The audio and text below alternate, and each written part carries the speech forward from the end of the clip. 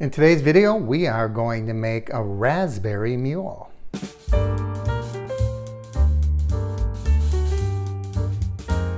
Happy Thursday, everybody. I'm Mark. This is the Average Meat Channel, and welcome to Thirsty Thursday. In today's video, we are going to do a little twist on the classic Moscow Mule. You know, it occurred to me, I've never done the traditional Moscow Mule in this video series, but we're going to get to it one day. Today we are going to do a little different take on the Moscow Mule. This is going to be a Raspberry Moscow Mule, and I think you're going to like it. So we're going to have some of the traditional mule ingredients. For example, we're going to use vodka. We're going to use lime. That's about where the similarity ends, because we're going to use some unusual things. For this one, we're going to use a raspberry liqueur. We're using just raspberry liqueur, but you know, you could use a schnapps, I guess. I don't know if that comes in raspberry, but some kind of a raspberry liqueur. We're going to use ginger beer, like a traditional Moscow Mule would.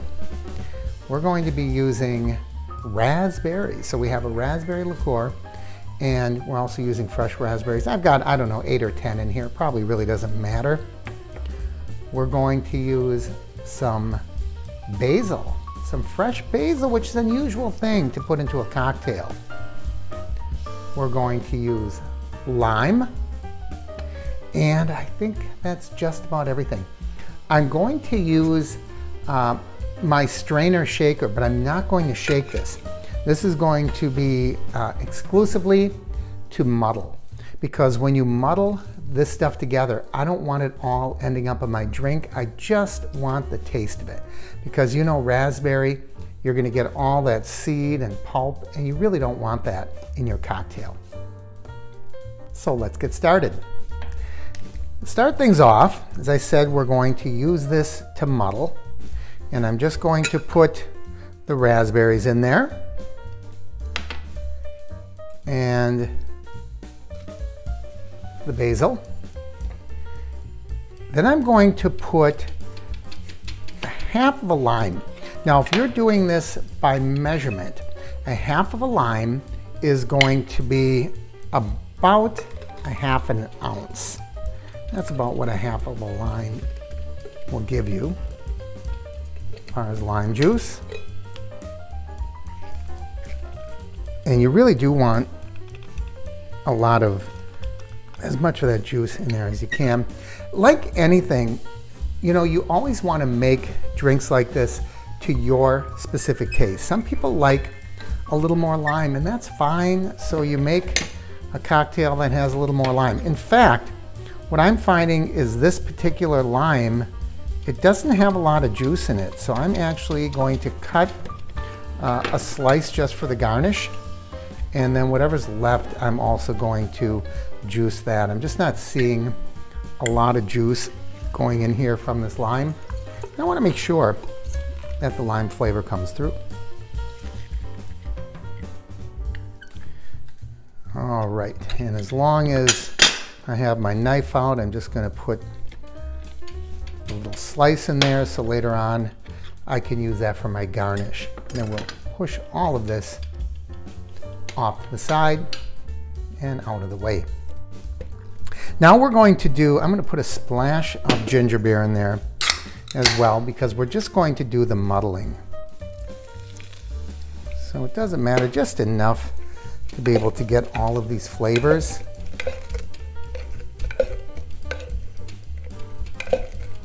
Now I guess you can mix the whole cocktail in here.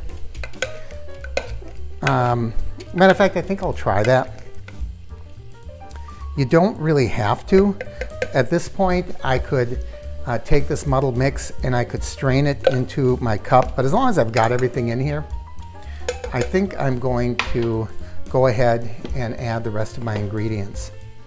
So we're going to use 1.5 ounces. See if I can get my measurement here. 1.5 ounces of vodka.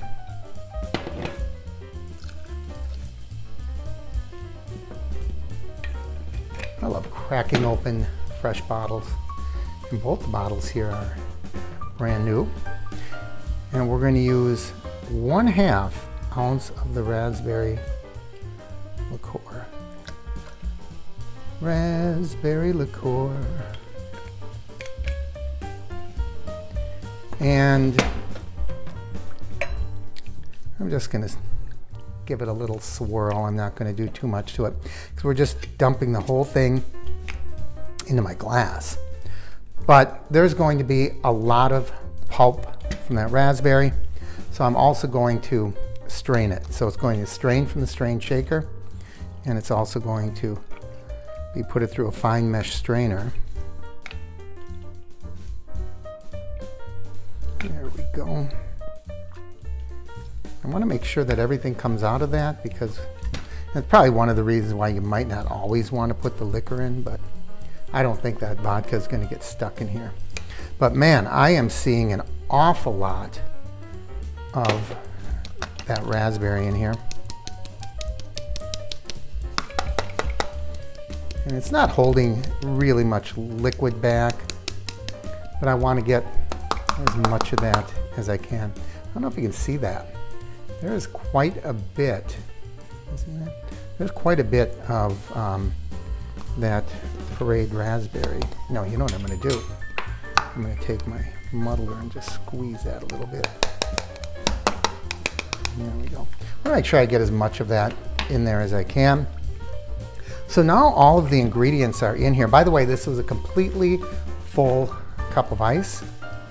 And then all we're going to do is top it with our ginger beer. If you're going to do a measurement, I would roughly say about 4 ounces. If you're using 1.5 ounces of the vodka, about 4 ounces of the ginger beer. But if you put it in these Moscow Mule cups with full ice, the measurements kind of take care of themselves.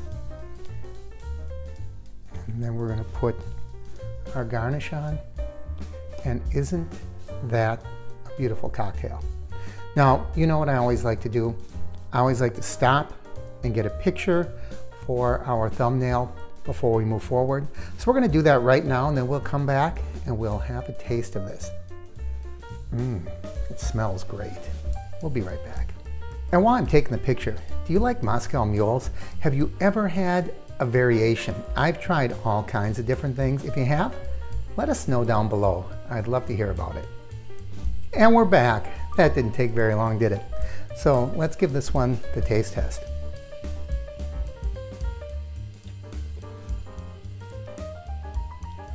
Oh, that is really good.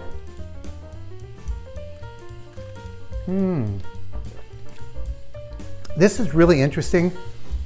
It certainly tastes like a mule, but the raspberry really comes through.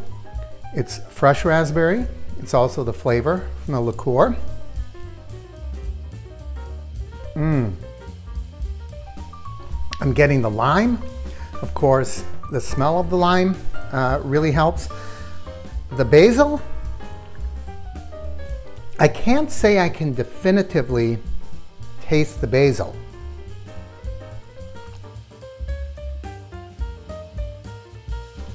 But there is something in there. You can tell there's a little different spice. So I don't know if I would have been able to identify it as basil, but the flavor absolutely comes through. How much basil did I put in, by the way? I don't know if you're going to be able to see this. It's all muddled now. It was an entire sprig. It was quite a few leaves. And yeah, this is really tasty.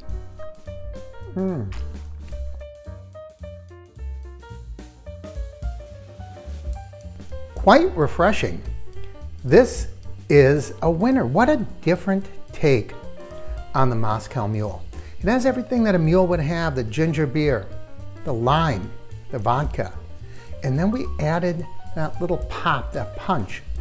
Raspberry liqueur, fresh raspberry, fresh basil. And it all comes together in a really refreshing, delightful way. And by the way, that matches my shirt really nicely too, doesn't it?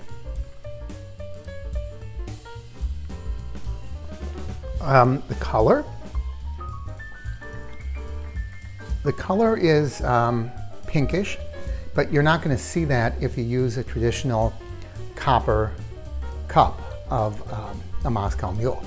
But you know, you can see it looking in there that it does have that reddish pinkish hue to it. This is a good one. This is a winner. I'm really pleasantly surprised at the way this one turned out, and I think you should give it a shot. It's really easy to do. Use the fresh ingredients, and I think that really, of course, adds to and enhances the flavor. Could you do it without? Sure. I suppose you could just use lime juice out of a bottle, use the raspberry liqueur, and stop it at that. But by adding the basil, adding the fresh lime, adding the fresh raspberry, I think that's really what makes the drink. And I think you could go wrong if you don't use fresh ingredients. So give it a shot. As always, I encourage you to like and share the videos. Leave your comments down below. If you haven't already, please subscribe by clicking my face in the corner, and don't forget to ring that bell icon. That way you'll know when I post new videos. Thanks for joining me. I'd like to see you here next week for Thirsty Thursday, or during the week, see what else we do.